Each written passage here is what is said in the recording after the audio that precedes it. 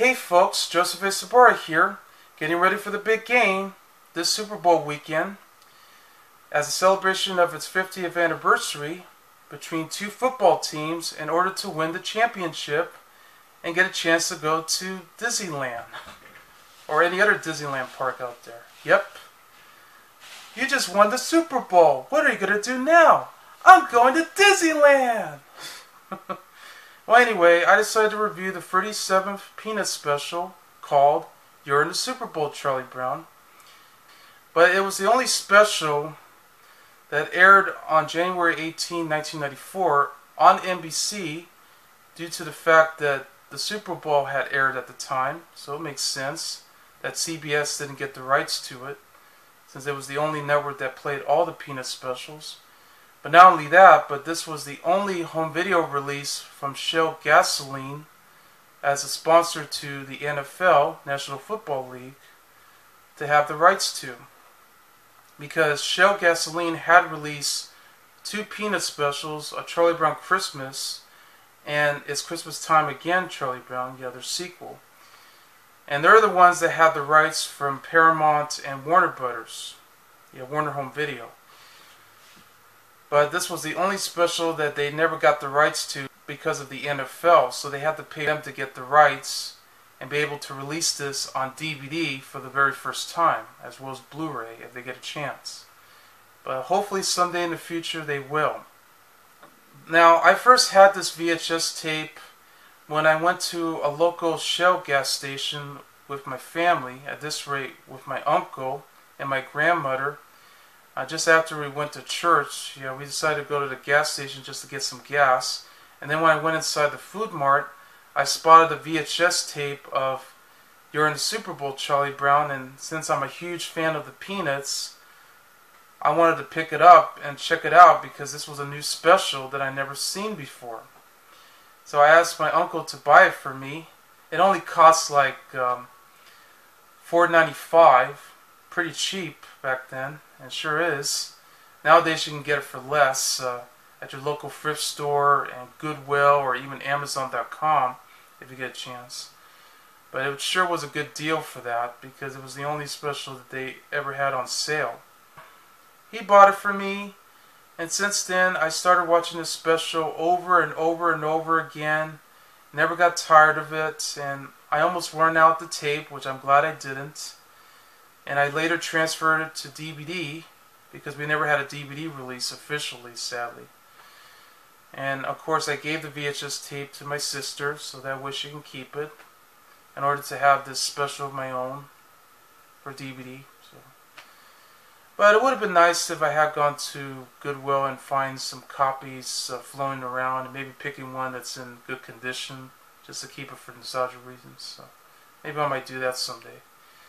But either way, I really did enjoy it despite of its problems. But let's get right to it. It stars Jimmy Guardino as Charlie Brown, John Christian Graas as Linus Van Pelt, as well as the kid who screams or yells, saying 74.2 inches. Molly Dunham as Lucy Van Pelt, Haley Peel as Peppermint Patty or Patricia Reithart, Nicole Fisher as Marcy Johnson. We also have Franklin and Pigpen along, which unfortunately they haven't speak in the special, but they were there. With Steve Stoliar as the announcer, and I believe he's the announcer for the Super Bowl and all the other football games. Crystal Kuns as Melody, and Bill Melendez as Snoopy and Woodstock. It's created and written by Charles M. Schulz, and it's directed by Bill Melendez. The special begins where we meet Snoopy as the world-famous coach, getting his football team, the Birds, ready as they join in for the Eastern Champs for the AFL, Animal Football League that is, by going against three teams, the Cats, the Dogs, and the Bisons. Yep, as the coach decided to instruct all the plays that they need in order for them to tackle them. And during its team they actually crushed the Cats from 38-0. And as they celebrated its victory by getting their first trophy, the team actually poured in a bucket of Sherpaid on the coach. Yeah, which, of course, Sherpaid is a parody of Gatorade. Meanwhile, Lucy decided to trick on Charlie Brown by pulling the football away, like she always does, until they were interrupted by Pepper and Patty by showing them the announcement that there's going to be a football pat, puss, and kick contest. Yeah, the first prize is to win a bicycle and a chance to go on a trip to the Super Bowl. Yeah. So everybody should enter the contest in order for them to win. Yeah, and of course, Lucy had pulled the football away. This when Charlie Brown was already getting ready to kick. Yeah, she pulled it away just by looking at the poster. Anyway, Charlie Brown and Linus were practicing for the contest until a little redhead girl named Melody is watching them, already getting the attention for Linus. They decided to introduce themselves, and then they took them to an ice cream parlor just to have hot fudge sundaes. Already impressing her, they were telling her that they were going to be entering the contest, which Melody is actually rooting for them. After that, the Birds decided to play football against the Dogs, which they ended up crushing them, and they won from 58-0. Which, of course, once again, just like the first prey, the coach gets dumped by a bucket of Sherpaid and won another trophy. And then we finally get to the punt and passing kick contest, as Charlie Brown and Linus had seen Melody watching them.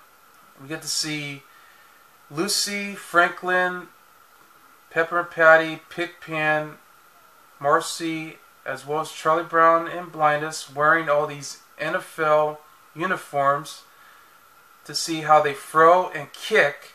And then you see two boys bringing in their measuring tape and measures how long the kicks were by having one kid yell something like this: 70 feet and 4 inches!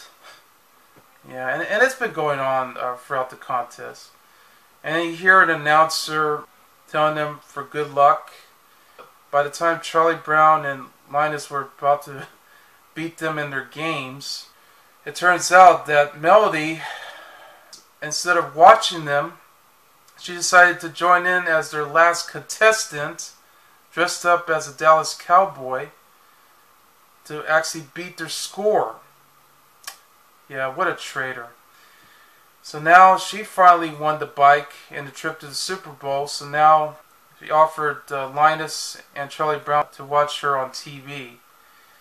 Yeah, that sucks. Causes Linus to get upset. So then back to the AFL World Championship. Now they're going against the Bisons as they finally win 62-0. So now the Birds are the World Championships, and once they finally celebrated, they actually poured Sherpaid on Lucy because, as we know, Lucy had told the coach that he's horrible and he needs to teach them a whole lot better than this, because all of this is just dumb luck.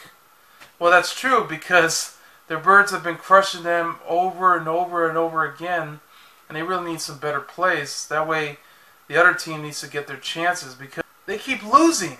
I mean all three of these teams just kept on losing against them. I mean come on. The Birds are this small. They get to tackle them completely than they do. They're too big compared to them. But at the end, Charlie Brown and Linus are at the wall, feeling very down about what Melody had done. And then suddenly, Charlie Brown gives Linus his advice that Lucy said that you can't go through life doubting everyone. And yes, Lucy once again bringing in the football just so Charlie Brown could kick it again. And he just says, "I can't stand it." And it ends Now, it isn't the best nor the worst peanut special I've ever seen. Well, technically speaking, there's no such thing as a worst peanut special, unless you can come up with your own opinions about it, so to each their own. But I thought it was a fun and decent special, which is quite different for all the peanut specials I've seen, because this was, of course, the third special that focused on football. I mean, the two specials was It's Your First Kiss, Charlie Brown, and Someday You'll Find Her, Charlie Brown, when it comes to that.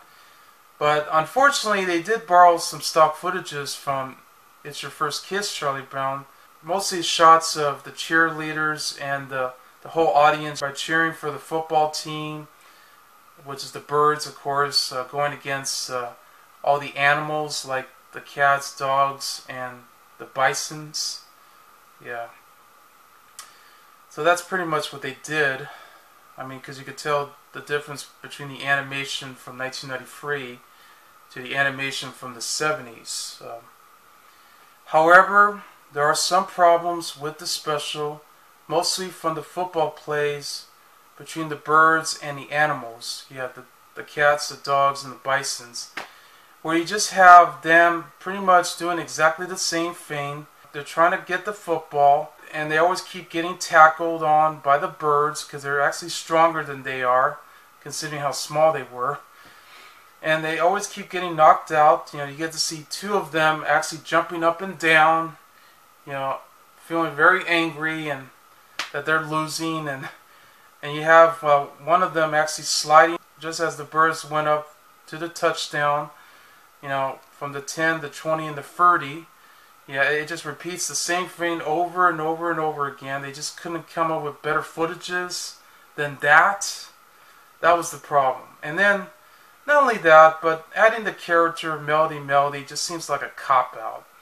Because it's so predictable that just as soon as Charlie Brown and Linus had to impress her and telling them that they're trying to enter a contest in order for them to win a bike and enter the Super Bowl, you knew exactly what's going to happen once Melody watches them.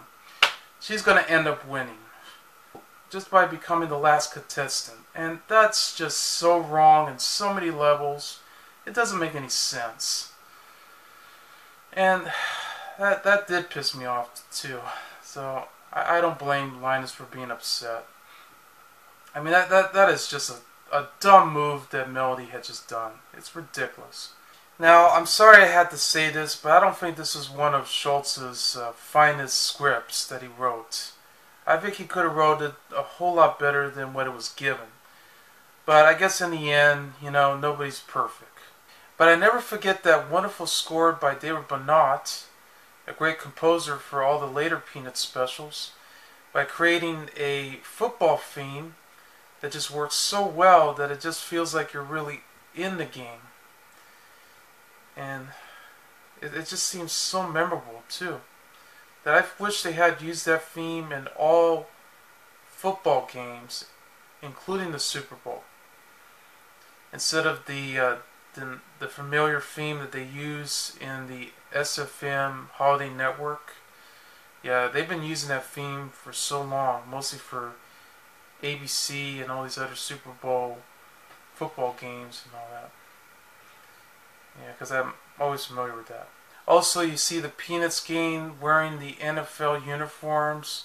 Yeah, with Lucy wearing the Los Angeles Raiders, and Franklin wearing the Houston Owlers. Yeah, Pepper and Patty wearing the Denver Broncos. And Pigpen is wearing the Green Bay Packers. Marcy is wearing the Washington Redskins. Yeah, Charlie Brown wearing the San Francisco 49ers. Linus Van Pelt wearing the Los Angeles Rams. Melody, of course, Dallas Cowboys. And the Birds, you know, wearing the Philadelphia Eagles, with Bisons wearing the Buffalo Bills. There you go.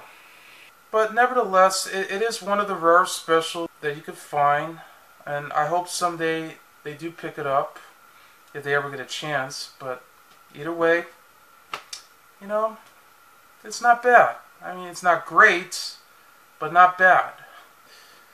So, there you have it. That's You're in the Super Bowl, Charlie Brown, and I give this special 3 stars. I'm Joseph A. Sobora, and I'll see you later. Bye.